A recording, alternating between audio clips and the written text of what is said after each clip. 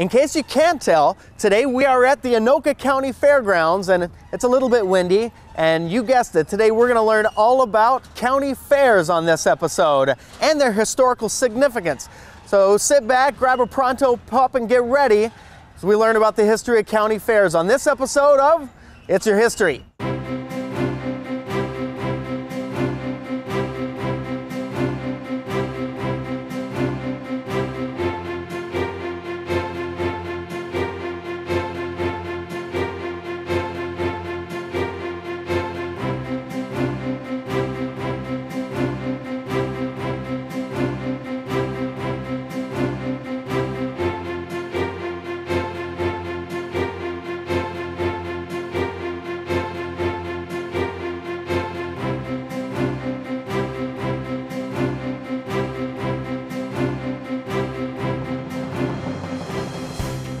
To start the show, the Anoka County Historical Society's Executive Director, Rebecca Ebnet-Mavencamp, is going to give us a history on county fairs. It's brand new at the fair this year. There's nothing else like it at the fair. Do you look forward to that corn dog or pork chop on a stick every summer as you wander vendor booths and animal barns listening to the drone of the demo derby at the grandstand? Without even saying it, you knew I was referencing fair season across the country, and more specifically, July, when Anoka County Fairgrounds come to life for one very special week. The fair has deep roots in ancient history. Merchants gathered in marketplaces, travelers sold wares from distant lands brought by camels or horses, and through time these markets became places to show off new inventions and ogle the newest technology. It appears that the first fair in the Americas was held in Nova Scotia in 1765. Soon the Niagara Agricultural Society held a fair in Ontario in 1792. The idea came south, and by 1811, Elkanah Watson, a New England patriot and farmer, organized the Berkshire Agricultural Society and created an event known then as the Cattle Show in Pittsfield, Massachusetts. Watson expanded the idea of exhibition to include a competition, with prize money paid for the best oxen, cattle, swine, and sheep. Within 8 years, most New England counties had organized their own agricultural societies and held gatherings of some form.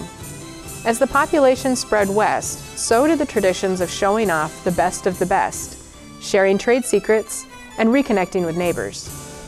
Anoka County, formed in 1857, created an agricultural society in Anoka at the beginning of the Civil War. A temporary building was erected on 3rd Avenue, and members filled it with produce, dairy products, and articles of merchandise. First prize horses, cattle, and sheep earned the farmer $3, though winning entries of swine, poultry, grains, vegetables, fruit, and baked goods received a paper certificate. Society members paid 50 cents in support of the organization, which earned them the right to enter goods in other categories, such as best paneled doors, best made keg, best steel engraving, rag carpet, woolen stockings, or even the best brass band. When life returned to a new normal after the war, the Agricultural Society reformed in April of 1873.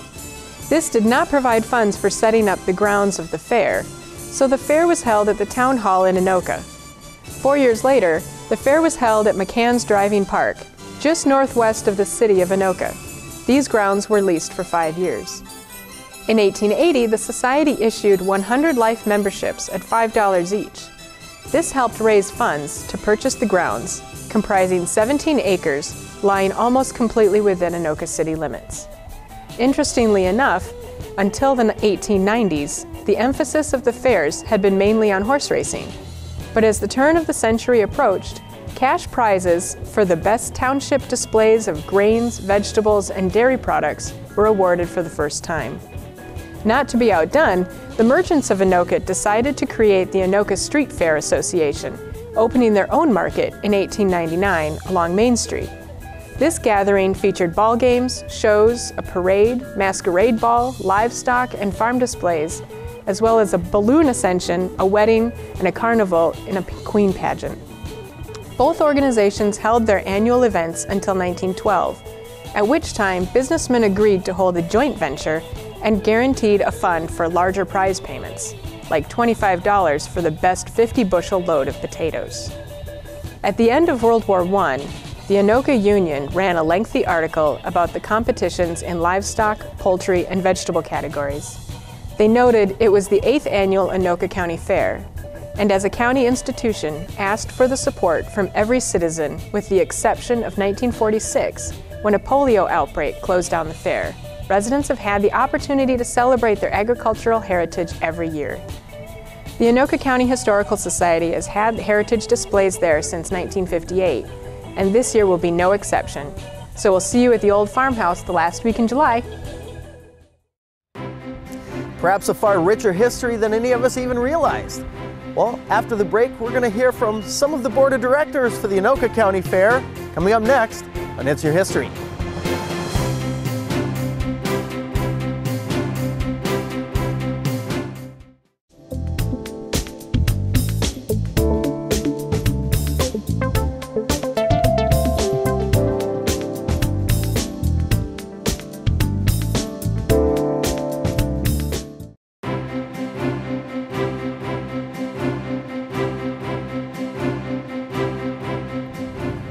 In this next segment, Rebecca gets the opportunity to speak with Tammy Fossum, Bob Fossum, and Ray Hyovalti from the Anoka County Board of Directors.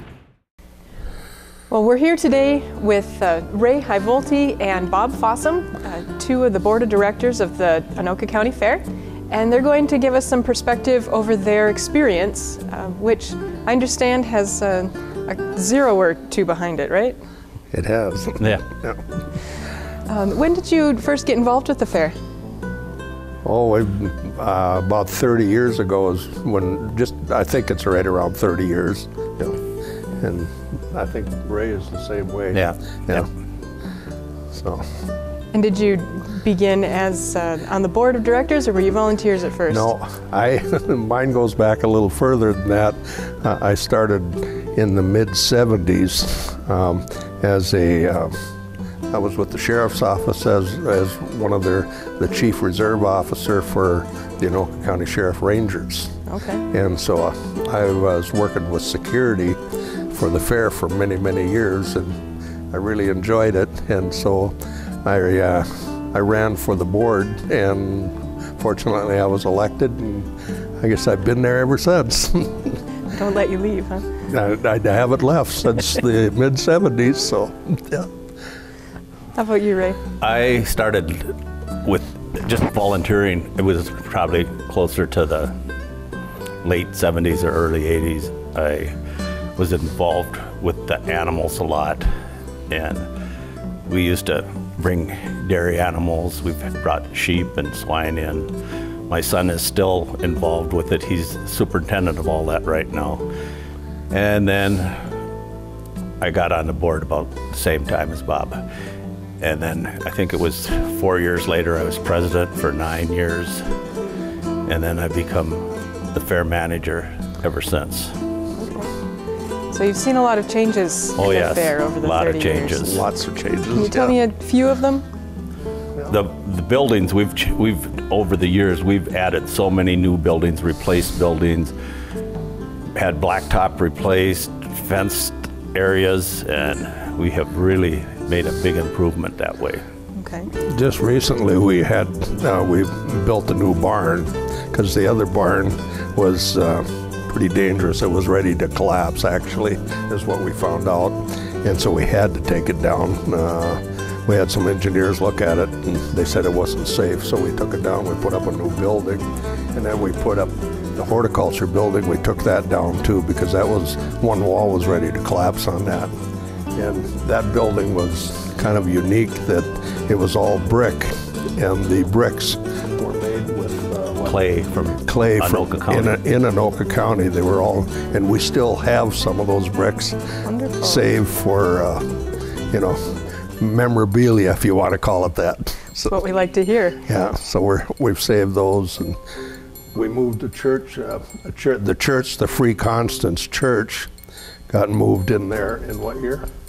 1988 or 89. Yeah, and that was up in Constance, which is now Andover, Sure. and it was built in the 1800s, and now it was moved to the fairgrounds, and it's still there. Okay, and that's part of Heritage Park, correct? Right. And the jail was moved from now then. Yeah. There's a old cinder block jail, and it was the real jail. It's a one-person jail, and that was moved from now then. Yeah. So. And that's some of the fun things that the kids get to experience, right? That's right.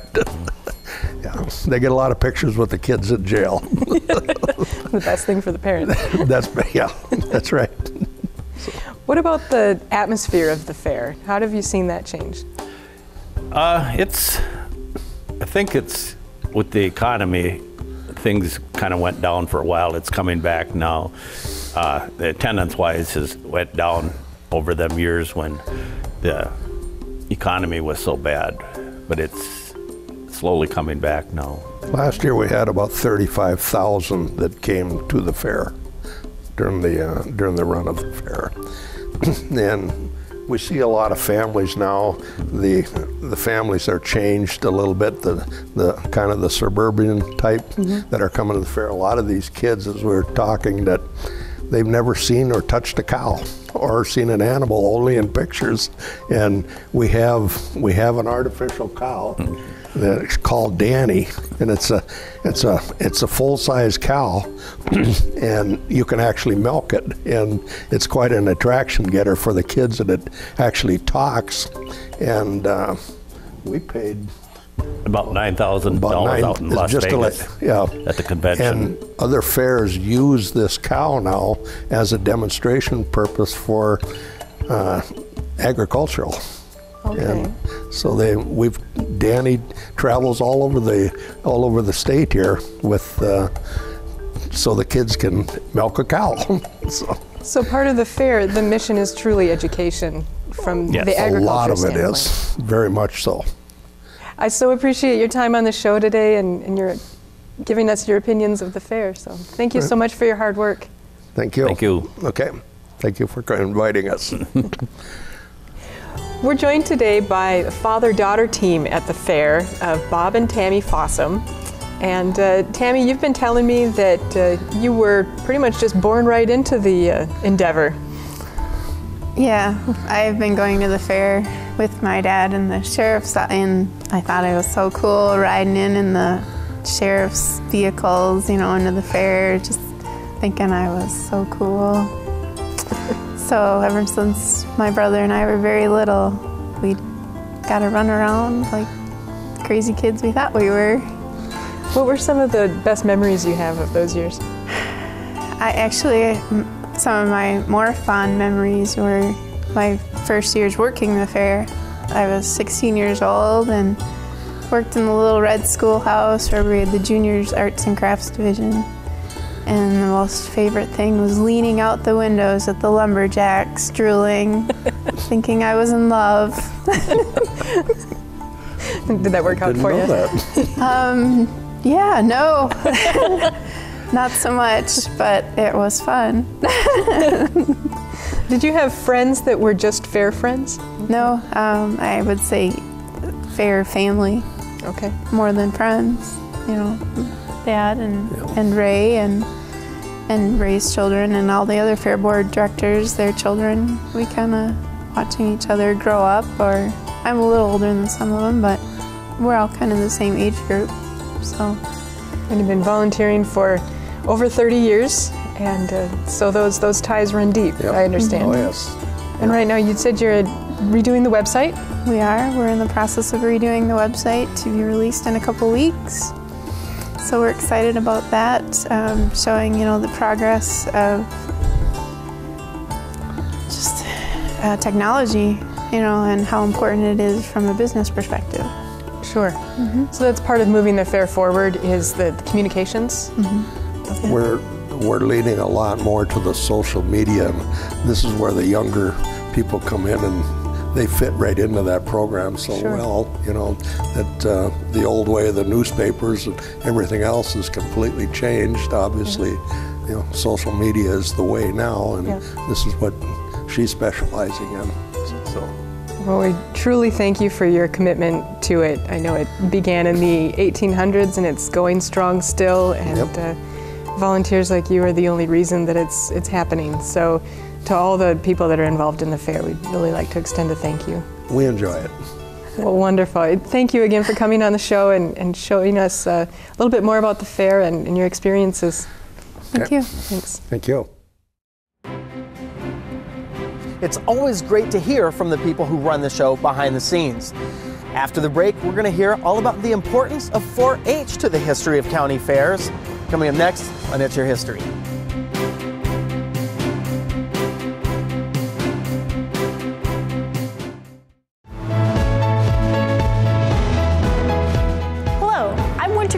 Inviting you to watch the local show on QCTV, where we'll meet some great organizations and people that go above and beyond to serve your communities. If you have a story of hope, generosity, or want to share a story of inspiration to chase dreams, share it with us at QCTV. We'd love to share your story with the rest of the community, and your story could be featured on the local show.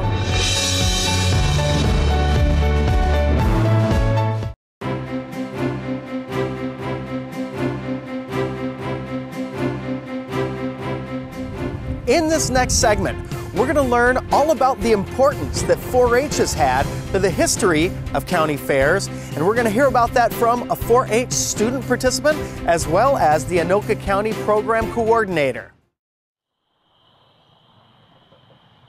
I have always done rabbits. Like, it's been going on my entire life with my entire family. My dad actually did them when he was about my age, so it's been a part of my life. My name is Jordan Paulus. I'm a senior at St. Francis High School. I've been in 4-H for 13 years now. I've been in 4-H since kindergarten, so my entire life. It's nice to really just take the time and spend some time away from everything and just be there with an animal. It really helps your day make it better, if you would say. It's really taught me a lot about leadership and getting out of my comfort zone. It's taught me to be there for myself and for other people. So really, I get to work with a community and I get to help the community, but I also get to help myself in teaching myself pretty much life lessons about just getting up and doing things that you might not want to do, but then you end up enjoying it. It's really just a good experience to get out there and learn new things and make the best better. So 4-H, around the beginning of the 20th century, there were, the 4-H clubs started, but it was the land-grant universities were trying to teach good agricultural practices to adults and make some changes. But what they found is that they had more success working with the youth. So they were bringing in kids, so they started working with kids, and that would help make a change in agriculture practices. They started corn clubs, so that was kind of the first thing, corn clubs, and eventually they started with girls with baking and canning. So as part of that movement, they had contests or showcases or exhibitions, and that was typically at a county fair or in a fair-like setting. So those exhibitions were kind of showing off the innovation that the kids were coming up with, and also as a time for celebration. So 4-H has a long history with being a part of the fairs, kind of from the very beginning. It was really that showcase piece for them, a place where people can come together and they could share the findings that these kids had with their corn clubs and the baking and the canning. A big historical change is just social media and the internet with fairs. You know, we have our youth members are posting things on Facebook and they're, Instagramming and they're tweeting, oh, we're out at the fair, and it's like you go home from the fair at night, but you go on the internet and it's still continuing because you're seeing what's happening there, and there's this great social dialogue that happens. Nobody could have foreseen even maybe 15 years ago that would kind of be the world that we're living in. But that's the world these kids live in. They take a picture of their exhibit and then they post it on Facebook, and then pretty soon their family and friends from around the country are seeing what kids in Anoka County are doing, and so that's kind of a cool thing that's happened with fairs too. It's a partnership when you're out at the fair between the Fair Board and the historical societies there. There's all these different players that kind of come to create this really cool environment that pops up for a week out of the year, and then it goes away and people wait for it all year long. But that 4-H has really always been kind of one of those cornerstone pieces of the fair experience. We have a lot of rabbits, so I like having a big scoop to easily scoop the food into the rabbit. And since We have little baby bunnies. We usually go through more food. So we just makes life easier. And we're planning to expand so we can have more bunnies out that way, which is where my show chickens are. But yeah, usually when I'm taking care of them, I do food first and then I'll water. It's kind of just my system. It's nice to have a system. And then like, I'll go through rabbits, then I'll go through chickens. The best part is being a youth leader because I get to teach kids and be an inspiration to them. And that really inspires me to be better so they can be better. And I just love it so much. 4-H is just making the best better, and you want to show off what you can do and you want to show what the community can do together because we work together as a community as 4-H at the county fair to make the county fair fun for everyone because we want the community to be inspired to do better things. So, yeah. The 4-H of today offers far more opportunities than it ever did in my day, and it's great to see what they're up to. Coming up next on the show, we are going to hear from a husband and wife team who have studied the cultural significance of county fairs all across America. All that coming up next on It's Your History.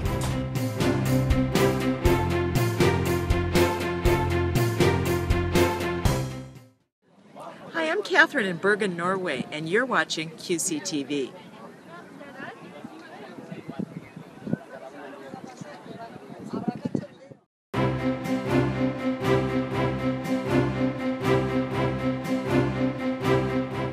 Next up on the show, a husband and wife team of co-authors have written a book about county fairs all over America.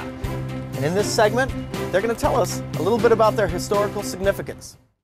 Actually, the idea came to us when we were taking a long hike, actually overseas, a 10-day hike, and we thought, we were talking about what we missed about America.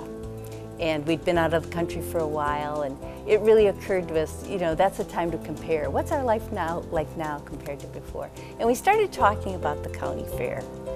And when we did that, we thought, you know, there's not a good book about the county fair. And after a couple of days of walking and talking, we finally said, we should do a book about the county fair. And so once we got back in the country, we began. The first modern county fair, like we would recognize them today, the first fair along the American plan was in 1811, and it was a small event in Pittsfield, Massachusetts, and drew a handful of local farmers and their livestock and so forth. And that grew into an institution, a tradition that we still carry on today in remarkably unchanged ways, despite the fact that there's been 200 years of people who were once very much agriculturally based and subsistence agriculture to now when, what is it, fewer than 2% of Americans are involved in the production of food. It's something on that order. It's a very small number, but the county fair remains. It's this remarkably enduring traditional endeavor, traditional event. Perhaps more traditional, more tied to the American tradition than any other event we have, except maybe 4th of July. Sometimes we'd go to a fair and it would surprise us. Maybe it was a fair that was quite rural or quite urban, and we had our ideas about what we'd want to investigate. But county fairs surprise you. So we would get there and sometimes we'd spend maybe only 4 or 5 hours, and the next one we'd spend 4 or 5 days. So we never knew what we'd find. We never knew who we'd meet. But it was all about meeting the people who make the fair.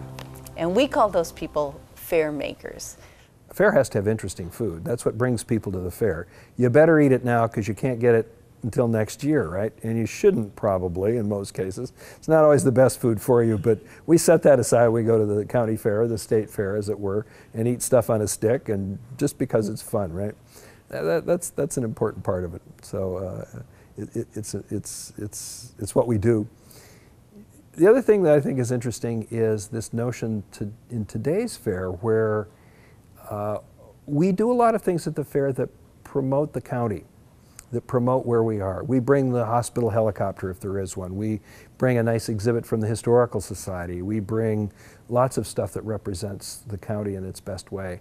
And I think most fairgoers, if it's a good fair and if it's well run, they leave the fair at the end of the day or the end of the week and say, this is a pretty good place to live. We have a lot of good people here, many of whom I've just run into and had a conversation with, and the businesses have brought things that they might be offering, and the hospital is here with their newest technology, and the sheriff is here handing out yardsticks. This is a good place to live. It's a way of celebrating what's best about our communities. But we also repeatedly wanted to investigate what was common to the fairs, what makes a county fair. And in our book, Purebred and Homegrown, we looked at what are the elements of the fair, and so we'll talk a little bit about those. The doing of the fair was really interesting. It led to all sorts of stories from people who have made it really a big part of their lives and who want to encourage its propagation through history, that people don't want to lose it, just like they don't want to lose other things for which they have real local pride.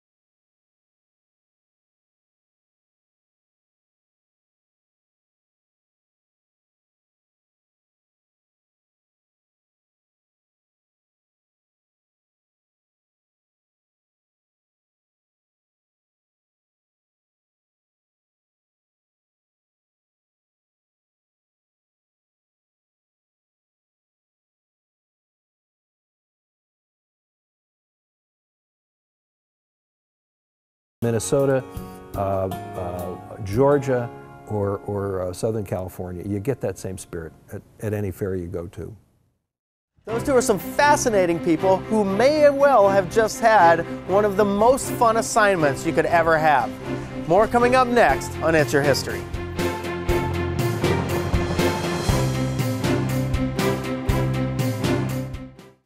Thanks for watching QCTV. I'm Lisa Monsrud, and I want to invite you to watch our local programs right here on QCTV. We do several monthly shows that you may find interesting. The Chamber Report is hosted by Pete Turok, and it features local businesses from our area. You will be up to date with what is going on in our community, thanks to Pete. Also, the District Court Show is hosted by Judge Steve Halsey, and it features judges and lawyers who talk about topics that affect us all. We also produce the Sheriff Show, and Sheriff James Stewart and his staff keep us up to date on what is going on with the Sheriff's Department. News and Views is all about what is happening in our 4 city halls. You will meet the mayors, city council officials, as well as city employees telling us what we need to know. And the Public Safety Show informs us on what is happening at the fire and police departments in our community. So if you like local news, you will love QCTV. Again, thanks for watching QCTV.